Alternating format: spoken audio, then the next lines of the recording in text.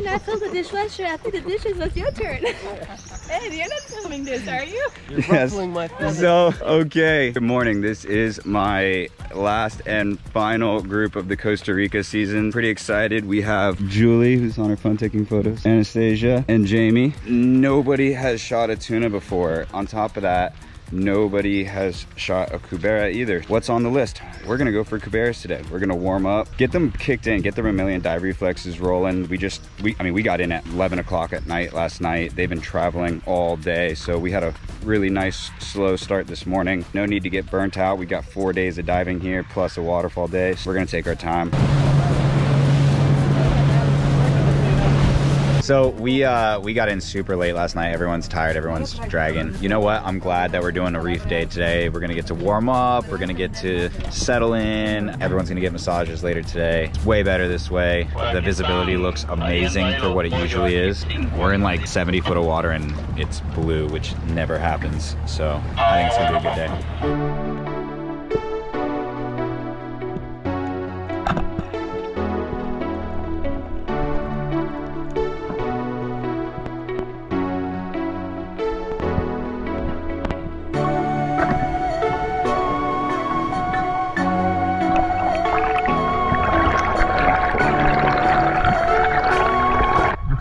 Fish.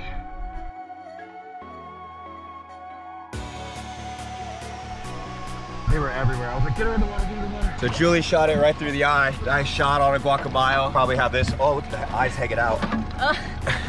Shot the eyeball out of the fish. So we'll probably have this for some ceviche or pargo entero. You can see clean through. That's sharp shooting. No beat wasted at all. Look at that. You can literally see through it. I know. Way to break the curse. We got some blood on the boat.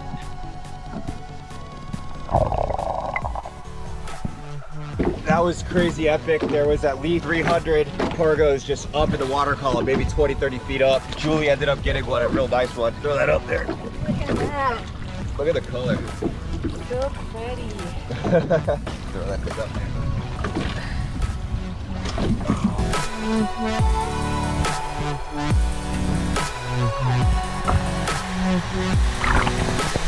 There it is.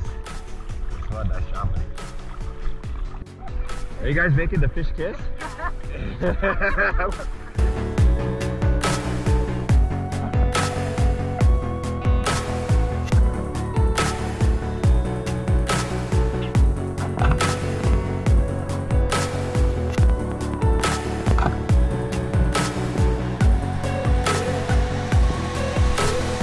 Throw that fish up here, Anastasia.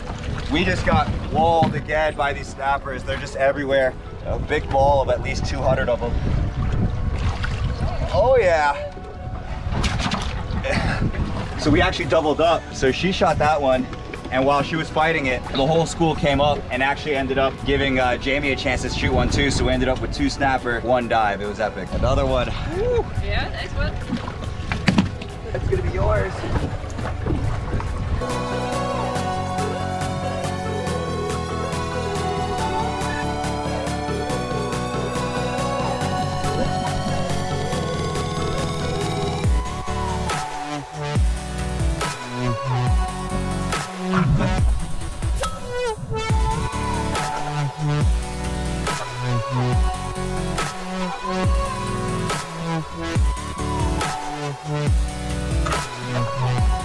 Got another double up. The girls handled the business. See if throw these snappers on the boat. Oh, I got 2 guns in my hand. All right, toss them up there, girls. And another one. We had the most insane day. We were running back, so I didn't want to do it then. But we have a full cooler of guacamayos. It seemed like every dive we went down, we were at least shooting 1, if not shooting 2. But the entire cooler is filled with guacamayo. One here, one there. Just loaded down with guacamayo. It was the first time all season that we've actually had guacamayos just everywhere. It's a giant ball, giant school. They were up at like 30 foot. We'd get 1 shot off and then they'd go down for a second. They'd come right back up and we'd get a 2nd shot off. Crazy, crazy epic day. We're gonna make it a couple different ways. We're gonna have ceviche, fish fingers, maybe some tacos, and why not? Let's do a pargo entero, right? We love doing the pargo entero where we scale it, take out all the guts and gills, put some scores in the sides of the fish, fish, stuff that with, you know, onions, peppers, tomatoes, stuff like that, and cook it whole on the barbecue. When we cook it on the barbecue, we actually wrap it with banana leaves, and it helps keep in that moisture, and it gives it a little bit of flavor too. So I'll take a video of that, but we're gonna have a sick dinner tonight. It's gonna be awesome. Okay, perfect. You wanna be like right here, and you wanna be facing like out, like that way a little bit. Yeah, there we go. But now hold them up. 1, 2, 3, look at me, eyes open. Yeah. Okay, perfect. All right, next person. Woo. Next person right there. Okay, eyes closed. 3, 2, put the fish closer together. 3, 2, 1, open, look. 3, 2, 1, yeah. Okay, boom, I'm snapping. Okay, epic. Next person. Okay, we're snapping now. Hold on. Go a little bit more that way. Yep. I don't know why my phone just freaked out. Okay, perfect. Now we'll do the whole group. All right, I'm just snapping photos, look different ways, act like you like each other. Ha. Okay, perfect. Okay. Oh wow, with the spin.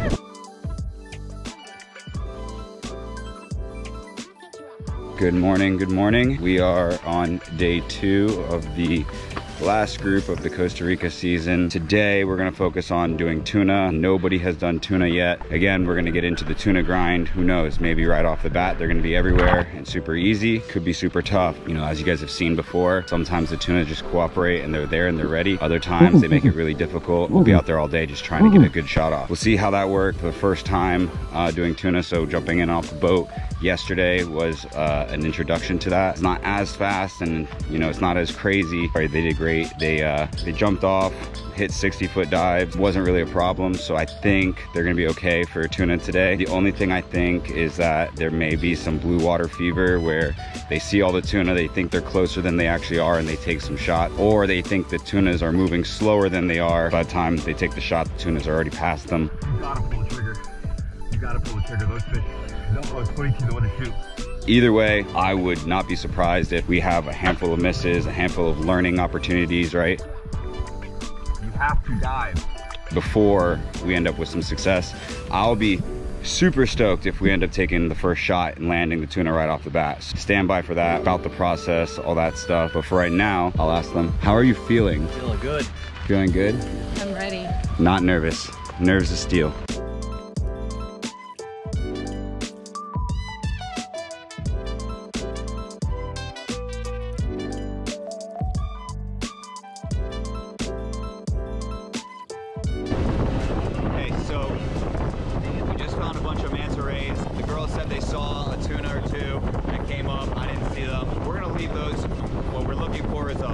Big school, not, you know, the onesie twosies. It'll give a better opportunity, so, you know, if one tuna swims by, you'll be able to turn the gun and find another one at the school. That's giving you an opportunity, whereas you only have 2 or 3 fish.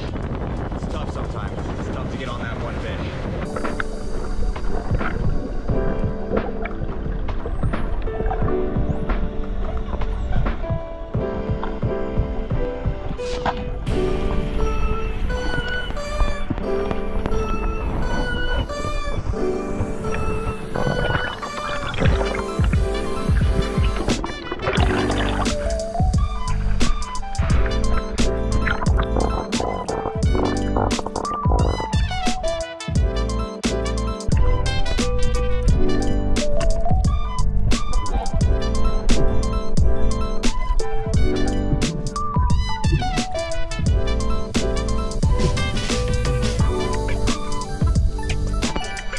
We got the first tuna for Miss Julie. First one, not bad. All right, try to throw it in there. Ready?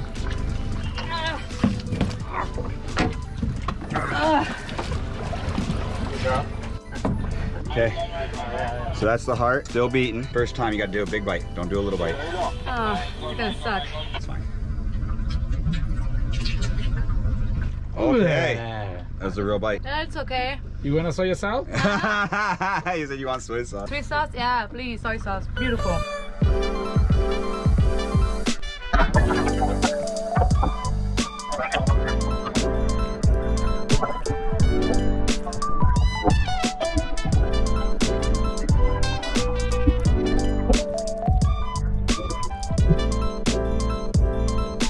First tuna for Jamie. Oh yeah. We got a double up right now, so I'm gonna throw that up there. Oh. We're actually gonna go ahead and help Anastasia fight her fish right now. So we're gonna get in the boat. We'll do the ritual with both of them later since it was a double up. They'll eat the hearts together. Let's go get Anastasia's fish.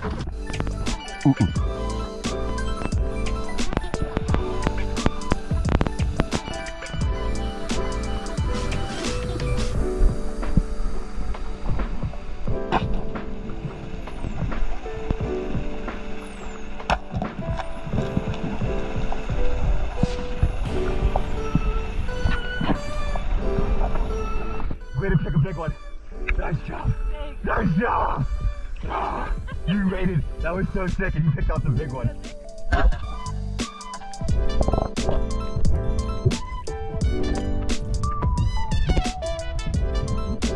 This one could possibly be bigger than Julie's. I don't know. It was drowning her. Okay, ready? We're gonna go ahead and try to slap it up there. Ready? 1, 2, 3. Oh boy. Oh yeah. So we have 2 first timers that doubled up together, so it's only fitting that they eat the heart together. So cheers. Cheers. Oh yeah. Oh my gosh, that's a tiny bite. Ooh, it's edible thing. Yeah, it just tastes like iron. It tastes like, it doesn't taste like much, but the texture is. Oh. Should go like this. Simba.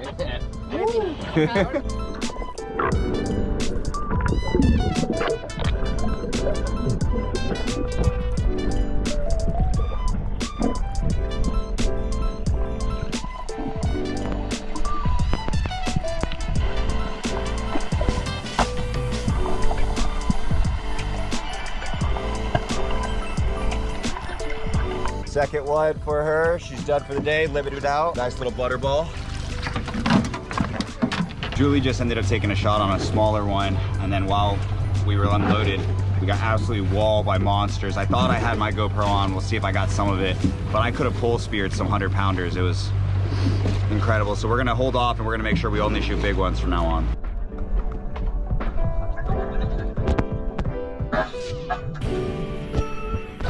Oof, throw them up there.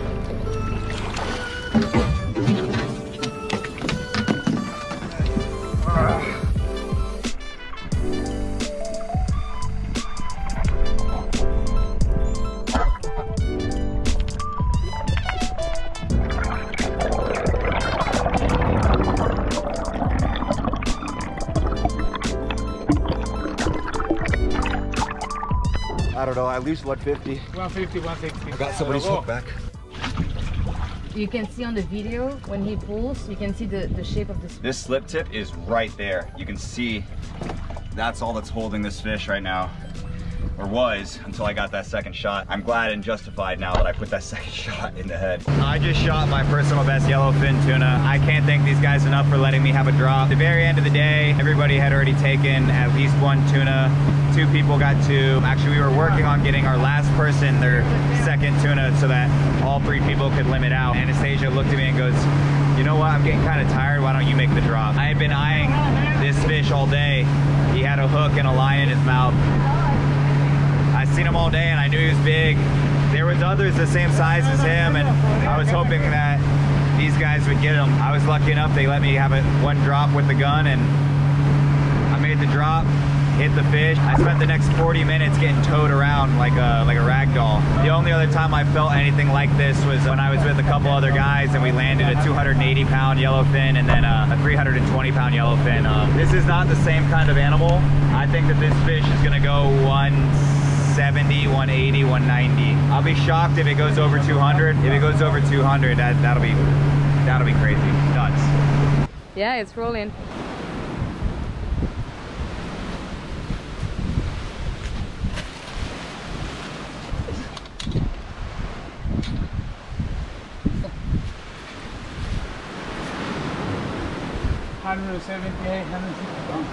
Only 160. No, 167. Okay, 157. Just shy of 160.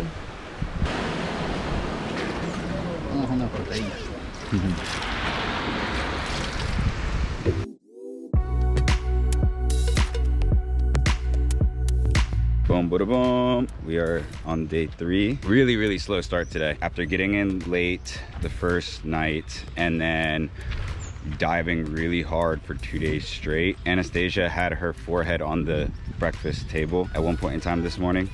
We're gonna definitely take it easy today. We all landed our tuna. I think now it's more about picking out a really big one. Once we start hitting some of these big ones, it's going to be an all-out war. Yesterday, we actually got dragged around at the surface for like 40 minutes before we could even like bring up line. That's the crazy part about fighting some of these big fish. You never know how long they're gonna fight for. Sometimes they go down really easy. Just depends on the shot. I think a welcome break is coming. We're gonna do a waterfall day the next day. We're gonna get rejuvenated and be ready to go back at it on day 4. We're super stoked. I'll let you know how we do for the rest of the day. I know I said that everyone was tired and you guys might not have taken me seriously, but this is just how tired everybody really is.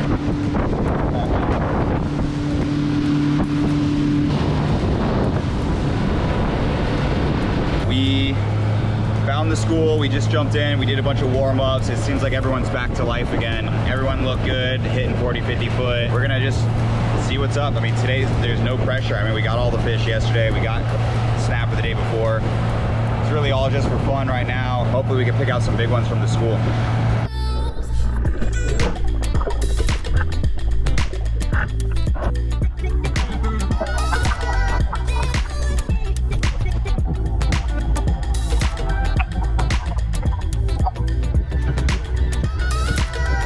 So after yesterday being one of the best days of tuna we've had all season, today was one of the worst days of tuna we've had all season. They were all sporadic, kind of deep. When we did see them, there weren't that many of them. Most of the time, they weren't very big. Tough diving all around. Went through the tuna grind today. So in a way, I'm kind of happy that they got to experience the tuna grind, because if all they had was success, they wouldn't really get to appreciate it as much. So I think now, after seeing how difficult it can be yesterday, so much more special. You know, today we got our butts handed to us. Here we are doing the walk of shame.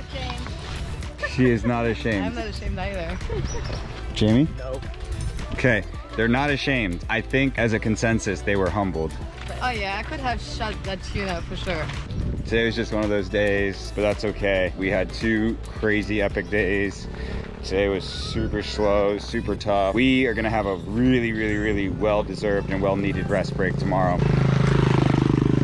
Well-deserved rest break. We're gonna go get rejuvenated at the waterfall. I'll take some video of that. Probably jump off the cliffs and all that good stuff. Then we have the long drive back. It's gonna be interesting. We're gonna have all of my dive gear that I've had here for the last 3 months. We're gonna try to pack it into this little mini SUV. They're probably gonna have to strap some bags to the roof or something. It's not gonna be a comfortable ride. Glad I'm driving. Anastasia wanted to make sure that everyone was reminded of the real goal of today. It was me.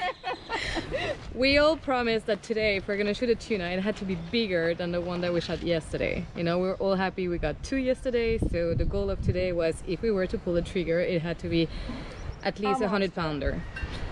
We did good. We did good. We actually, we like show a lot of like self-restraint and self-control, because we saw tunas, but we just decided not to kill them. See that? So we saw tunas, they just decided not to kill them because they're contemplating going vegan. But then I missed that shot. I will say that tuna We did have one opportunity of tuna that was way bigger than the one I shot. Thing was a monster, but again, they were just fewer and further between. Tough diving, everything was deep and scarce. Even though we did see some tunas, the greater majority of them were, you know, when we saw them, it was just a handful. It wasn't like normal. So, and you guys have seen all the other videos that I've been posting, so you guys will definitely be able to see the difference, right? I'll show you what yesterday looked like versus what today looked like. So anyways, ciao. Day 4. We're gonna go for tuna. Have had one incredible day of tuna, one not so incredible day of tuna, and I think today we're gonna remove the ban from small tunas and just shoot the first tunas that are shootable, and then we'll worry about upgrading size after that. Everyone looks like they have a lot more energy than they did on day 3. Everyone was able to go to the waterfall, rejuvenate, and then actually get some good sleep and not be too tired. The crew's looking good, the crew's in good spirits, and we're on a different boat today.